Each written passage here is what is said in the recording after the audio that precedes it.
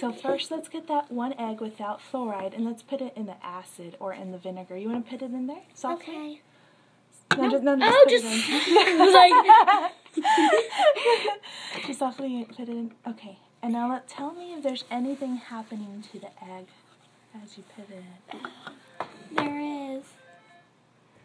There's bubbles. There's bubbles. There's bubbly, bubbly, bubbly bubbles. Now let's put the egg with the fluoride in the other cup. You want to put it softly in there?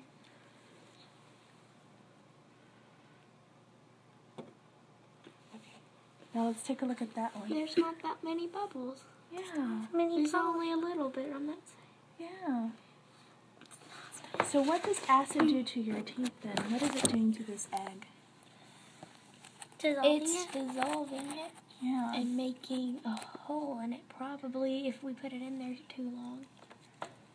So why is that one bubbling and dissolving and this one's just sitting there still? Because toothpaste takes out all the toothpaste, it clears all the acid and it brushes it away.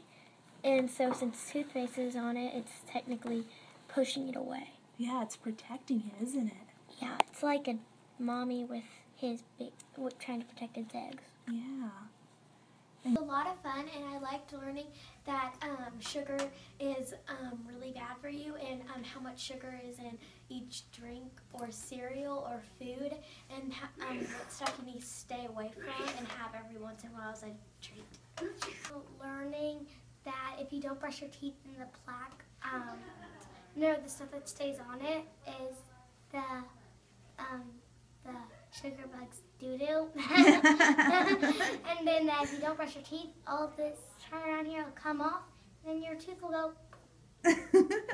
Yes, very much. I loved it. It was a lot of fun, and I would want to do other labs here. Awesome. Well, y'all did great.